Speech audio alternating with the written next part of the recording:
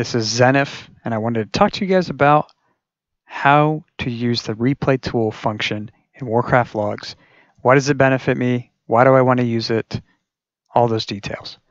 So I pulled up some logs here. This is from searching through the top performing. So you can search for top logs on bosses.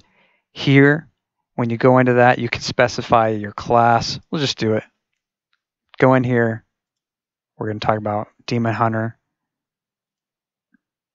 United States. Similar item level, so 403 to 405-ish. And someone that has similar talents. You can see their talents. So this guy has similar talents, Swift JR. So I'm going to go to his logs, his raids logs. And then we're going to go to the replay tool right here in the top right. Hit replay. This is a map of the first boss, kind of a janky looking map, but it's a map of the first boss. And you can watch the replay. If you hit this play button, you can see all the different players, where they're positioning, where the boss is positioned, where the ads are positioned, all those details right at your fingertips. Now, if you want to just look at your player, you can play it at half speed, you can play it at 2 times speed, or you can just look at the player you want to analyze. You can turn off everybody else by clicking on them. Once you've clicked off all the ones you don't want to watch, keep the boss on because you want to see where the boss is positioned.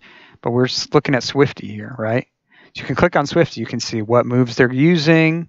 You can see what debuffs and buffs they have. Same with the boss. And just go from there. Really, I mean, this boss doesn't move around much, so there's not much to see, but you can just watch the positioning and the movement.